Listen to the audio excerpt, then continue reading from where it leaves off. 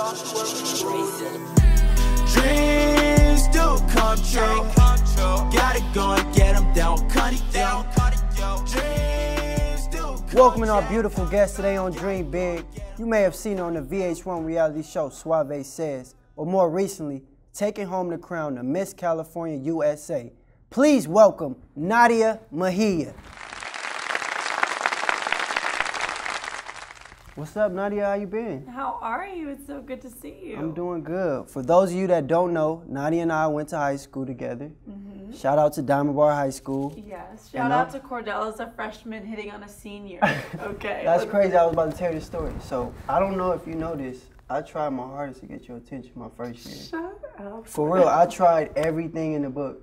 I even dropped my book in front of you, hoping like we could pick it up and start a conversation.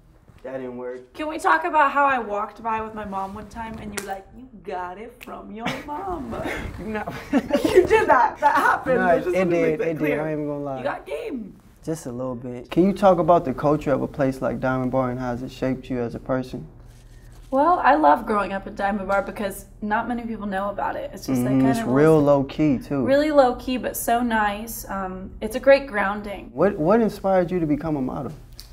It was right before I graduated high school. I was scouted at the U.S. Open, the Huntington Beach like surfing event. I was walking with a few of my girlfriends, and they were like, this woman approached me, and she's like, "You should model." And I was like, "Oh, great!" Like another one of these scams. Like LA is so full of people like that. But it was legit. And then I ended up signing with Next for 3 years, and right after high school. And then I just started my modeling career, and year by year it flourished, and now I do it full time. I travel the world, and it's been an incredible experience. That's so dope. With all your friends going to college, was it hard for you to skip school and figure out what you wanted to do? I don't think skipping school was a problem for me, just because I know what I wanted to do in my future, and it was in the entertainment field. And I mean, college is so important, and education really is something that eventually in the long run, I'd like to get my degree in restaurant management. Oh, and, you know, wow. open So you up know a how to restaurant. cook a little bit. Oh, I'm a really good cook. You should wife me up. It's great. Oh, what? But anyways, no, but education is really important to me. It's just something that I want to wait on. And right now, this is my time, because with modeling, you're old at like 26. So that's true. I got to kill it while I can. All right, since you're still young and we having fun, and you're on Dream Big, we're going to have a little bit of fun with some Would You Rather questions, and you're going to answer them to the best of your ability. You ready? Yeah, let's do it. All right. Date Justin Bieber or Zac Efron? Justin Bieber all the way. Why? He's a babe. He's a little tool, but he's a babe. Zac Efron, Zac Efron, he got abs everywhere. I even seen an ab right here. I was like, how did you do that? I don't know. When I think of Zac Efron, I think of like High School Musical and his bowl haircut. But he's came a long way from High School Musical. He is killing it, but you asked me my preference. I would rather Justin Bieber. Well, shout out to Justin Bieber, man. Justin Bieber. Don't try to take Nadia from me. She all mine. Would you rather talk on FaceTime or a regular phone call? FaceTime. FaceTime? I like FaceTime because for me, I live far away from my family. So like for me to feel like I'm kind of there with them, I love FaceTime. To kind of see my mom's face and, you know, everyone else over the phone. Don't you dislike when people just FaceTime you out of the blue that you don't know and you're not cool with it like that? I don't like random people That's what I'm FaceTiming me. I'll saying, decline those, but I'm the like- ones that I answer. I'm like, you need to make a FaceTime appointment with me. You can't just FaceTime me. I might be somewhere I'm not supposed to be, and you just FaceTiming me. They're just trying to keep you in check. Right, right. Would you rather go on an airplane or take a road trip? Airplane. I hate the car. An airplane? I have to pee like every 2 minutes. Like, it's really bad. Well, so let me tell road you trips something. like hard for me. Let me tell you something. I'm lactose intolerant, so I can't do no airplane. No, why? I'm lactose intolerant. If I got the boo-boo, I got the boo-boo right there and there. It's no holding in. And I seen a movie. Have you seen Soul Plane? No, I have not. In Soul Plane, Kevin Hart was taking a boo-boo, right? A boo-boo. Yeah. Why not a poo-poo? Why a boo-boo? I like boo-boo. Boo-boo sounds appropriate. classier. Yeah, it's Okay. way classier. So he taking a boo-boo, and he pressed the flush button, and his toilet just sucked him in, and he couldn't get up. So whatever I see on TV, I believe it. I don't care if a shark turned into a dog and that dog turned into a human. It's real. So when I saw that, I told myself, you know what, Cordell? Don't ever take a boo-boo on an airplane. So you've never taken a boo-boo on a plane? Never. It's on my bucket list, but I can't do it. We can overcome this fear together. Let's go travel somewhere, and then I'll give you a little milk, and we're just gonna like overcome it. I'll stand outside and like talk you through it. I'm like, you're gonna take your boo-boo. It's gonna be great. You're crazy. One last question. Would you rather use Instagram or Snapchat? Ooh. You know what? Nowadays, I love Snapchat. Only because Instagram for me is like a business. Unfortunately, the modeling industry is all about how many followers you have and what you post, and it's become such a hassle rather than me posting what I want to post. And on my Snapchat, I'm just a freaking kook. So that's what I'm saying. I get ratchet on Snapchat. Yeah, same. I follow you on Snapchat. You Snapchat me. I know you're ratchet. Just a little bit. Everybody got some ratchetness in them. Well, you heard it here first. Nadia Mejia would rather use Snapchat over Instagram and date Justin Bieber before giving Zac Efron a chance. Hi, my name is London, and I will be interrupting you with news, updates, and reminders throughout the season. Breaking news, a reminder to everyone, make sure to vote on Election Day. Your voice needs to be heard. Regardless of how you feel about the Colin Kaepernick protests, you cannot deny that it has sparked conversation throughout the country. Tweet your take with the hashtag Dream Big and it could be featured on the next episode.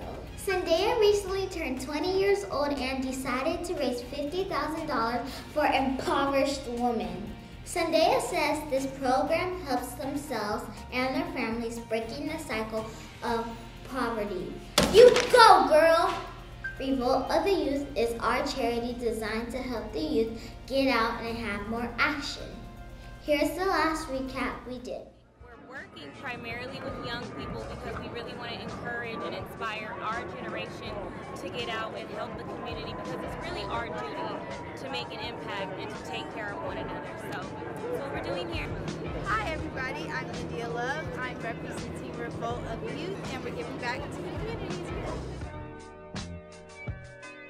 My name is London and I'm signing off. Stephanie, where are my gushers? Well, let's get back to these questions. When did you realize you could make it in the modeling industry? With modeling, it's such a vain industry. Mm-hmm. All they care about is the way that you look. I mean, you can have an ugly heart and they still would hire you. But that's so sad. The beauty of pageantry is that you have a voice and you have a platform. And with me personally, through experiences that I've gone through in my life, I suffered really badly from anorexia. Mm-hmm. And when I started pageants, I started speaking out about that and, you know, promoting positive body image to young women. And now I work alongside the National Eating Disorder Association, and I tell my story to schools worldwide about, you know, women loving the skin that they're in, and that people's opinions of you don't define your self-worth, but that it comes from God and, you know, from within. That's such a beautiful thing. How did you overcome all those setbacks and, you know, that self-doubt? That man upstairs. Him? Yeah. Him over there. Oh, yeah. okay. No. Oh, yeah, I love He's him. pretty great. I love him. Yeah. I love No. him. My faith definitely got me through it, and my family. Mm-hmm. A good support system. I mean, I think everyone needs that, and if you can't find it in your family, you got to find it within your friends. And I found it within everyone around me. Everyone was super supportive and got me back on my feet again. And now I'm healthy. I got a booty, and I embrace it. You know. That's real good. So with your parents being there, how does that make you, you know, more of a positive influencer to the youth? Well, with my parents there, I mean, they really molded me into who I was. And my dad's a pastor, so that really helped. Because I don't think they know who your father is. my dad, once upon a time in the 90s, sang a song, didn't wear a shirt and had really ugly hair. I like his hair. It was pretty. He's bald now, but He he is? rocks the hat. I mean, he still looks like he's 25. But they molded me into who I was. So when I was going through that rough time, I mean, really confiding in them and being honest with them, they helped me through it. And they never looked down on me, but they just wanted what was best for me.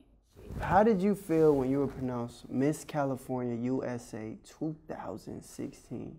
It was amazing. It was the best feeling in the world. My mom was Miss West Virginia and competed at Miss USA in like 1989. See, I knew you got it from your mama. Yeah, you knew all along. Remember? You foreshadowed it. Come on, I Yeah. know what I'm talking about. I know. Well, I followed in her footsteps, and it was a dream come true. Honestly, being Miss California has changed my life completely. When I seen So your grateful. reaction, I was like, she's a professional. Because I know if I was named Mr. California, I would have been out there like, you lying. I'm Mr. California? Call my mom. Call my mom right now. My mom was in the audience. She was like watching and screaming. She went crazy. Yeah, Huh? my whole entire family did. So what's next for you now that the pageant is over? I don't know, whatever God has in store for me. I just plan on still singing, still acting, and still modeling. It's been great. Well, that's a beautiful thing. We're going to end the show off on a positive note because this show is full of positivity and we like to influence the youth watching back at home. So this is the last question. If you were to give the youth one message, what would it be?